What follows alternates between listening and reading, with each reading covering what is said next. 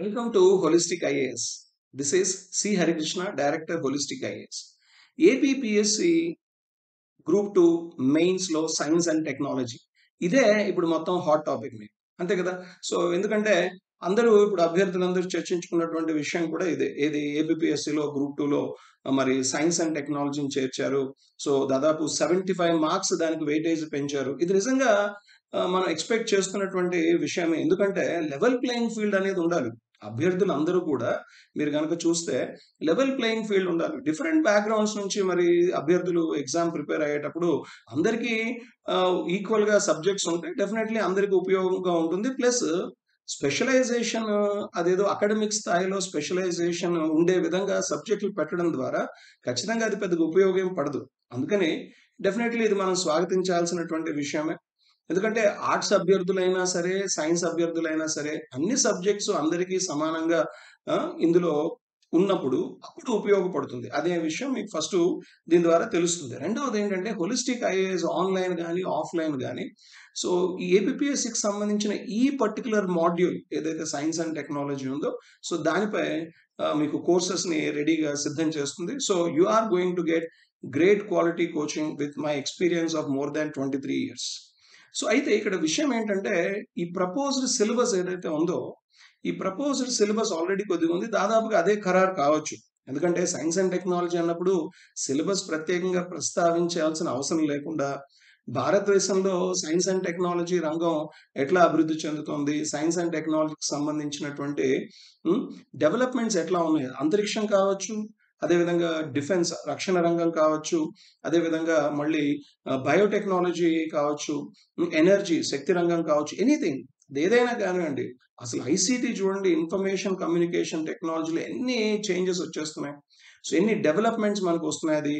అది internet of things కానీ, big data, quantum computing, super computers కానీ. So these are all a part of the syllabus. Artificial intelligence, robotics, big data, ఇవన్నీ ఏంటంటే they are changing the way we are going to live and how we are living today. So definitely వీటి మీద అభ్యర్థులకు అవగాహన ఉండాల్సినటువంటి అవసరం ఎంతైనా ఉంది. సో ఈ నేపథ్యంలో మరి ఈ సైన్స్ అండ్ టెక్నాలజీకి సంబంధించి అంటే ఒక పూర్తి స్థాయి కోర్సుని హోలిస్టిక్ ఐఏఎస్ సిద్ధం చేస్తుంది. సో త్వరలో అభ్యర్థులు ఈ కోర్సుని ఆన్లైన్ మరియు ఆఫ్లైన్ లో తీసుకోవడానికి అవకాశం ఉంటుంది. అయితే ఇప్పుడు క్వశ్చన్స్ అడుగుతున్నటువంటి తీరు తగ్గట్టుగా అభ్యర్థులు మరి ప్రిపేర్ అవ్వాలి. అంటే కేవలం ఉపరితలంగా పైన ఇన్ఫర్మేషన్ చదువుకోకండి. కాంటెంట్ అంటే కంటెంట్ ఇస్ కింగ్ అంటాం. అంటే దాని అర్థం ఏంటంటే, సో ఎవరి దగ్గర అయితే మంచి కాంటెంట్ ఉంటుందో, సో సబ్జెక్ట్ అంటే మీకు విషయ పరిజ్ఞానం, కాన్సెప్చువల్ క్లారిటీ ఉండాలి. సో వితౌట్ కాన్సెప్చువల్ క్లారిటీ ఏదో బిట్ బ్యాంక్ చదువుకొని ముందుకు వెళ్ళిపోతాం అంటే అభ్యర్థులు బాగా ఈ వీడియో చూస్తున్న వాళ్ళు ఖచ్చితంగా గమనించండి, అలాంటి ప్రిపరేషన్ వద్దు. ఇప్పుడు ఎందుకంటే ఇప్పుడు ఫర్ ఎగ్జాంపుల్ ఒక టీకా, కోవాక్సిన్ టీకా తీసుకుందాం. అది కోవాక్సిన్ టీకా ఎవరు తయారు చేశారనేది ఒక స్థాయి, కానీ అది ఏ సాంకేతికత ఆధారంగా తయారు చేశారనేది ఒకటి. కోవాక్సిన్ కి కోవిషీల్డ్ కి భేదం ఏంటనేది తెలుసుకోవడం చాలా అవసరం కదా.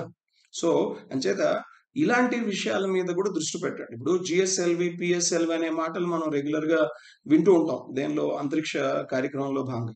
అయితే ఇటీవల మీకు తెలుసు కదండి, ఇప్పుడు అక్టోబర్ 2022లో భారతదేశం ఏం చేసింది, ఈ జిఎస్ఎల్వి మార్క్ 3 అనే ఒక నౌకను LVM-3గా మరి ఏం చేసింది, మార్చింది. So Jio synchronous satellite launch vehicle సంబంధించిన 3వ తరాన్ని పేరు లాంచ్ వెహికల్ మార్క్ 3గా మార్చి మరి వన్ వెబ్ అనే బ్రిటన్ సంబంధించినటువంటి సంస్థ దానికి సంబంధించిన 36 ఉపగ్రహాలను ప్రయోగించింది. దాదాపు 5796 కిలోలు బరువు ఉన్నటువంటి దాన్ని.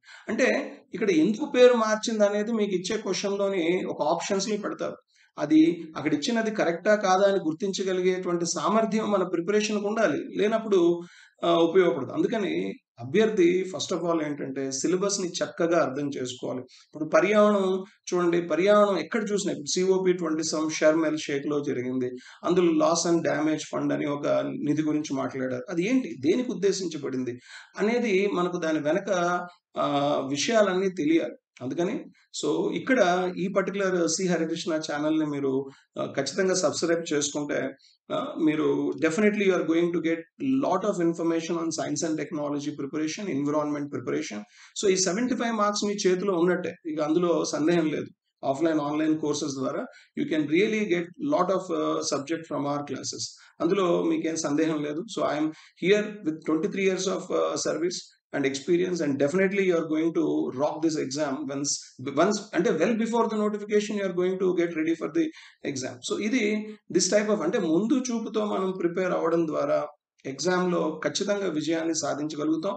ఇప్పుడున్నటువంటి మెయిన్స్ లోని ఇప్పుడు కొత్తగా చేర్చిన సబ్జెక్ట్లో ఇక అన్డౌటెడ్గా మనం చెప్పొచ్చు this is going to be great scoring అని. సో ఇది అభ్యర్థులు తెలుసుకోవాలి. ఎందుకంటే ఈ 75 మార్క్స్లో మనం అత్యధిక భాగాన్ని 70 and above సాధించాలి అంటే ఇది సాధ్యం అవుతుంది, అందులో సందేహం ఏమి లేదు. అయితే సో ఇక్కడ నా అనుభవం, మీ కష్టం, ఈ రెండిటితో కలిసి డెఫినెట్లీ మనం గొప్ప విజయాన్ని సాధిద్దాం. అందుకు మీరు సిద్ధమైతే so definitely C Harikrishna holistic IAS app సంబంధించిన లింక్ ఈ కింద మీకు డిస్క్రిప్షన్లో ఉంది, డౌన్లోడ్ చేసుకోండి.